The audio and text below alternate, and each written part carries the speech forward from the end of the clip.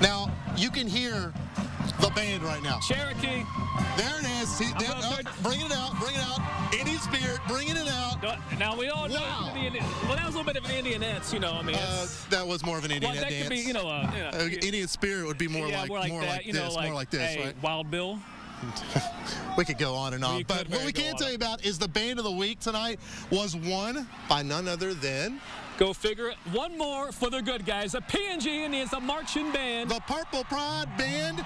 Kate Sauter was there. I was there with the camera just taking it all in, and this is what she got to see. The Band of the Week, brought to you by Beasley's Smokehouse Sausage. Okay, guys, we're here at our first 409 Sports show. We're super excited to be out here. Kate Sauter again for your Band of the Week highlights. And this week, it's the P&G Indians. They're super excited. They beat Silsbee 69%. So they definitely earned it this week. We're going to go ahead and check them out. So y'all are first Band of the Week. Okay, what's your favorite thing about this band? Definitely performing on Friday night. What is your favorite part about this show? I think so far it's probably going to have to be playing such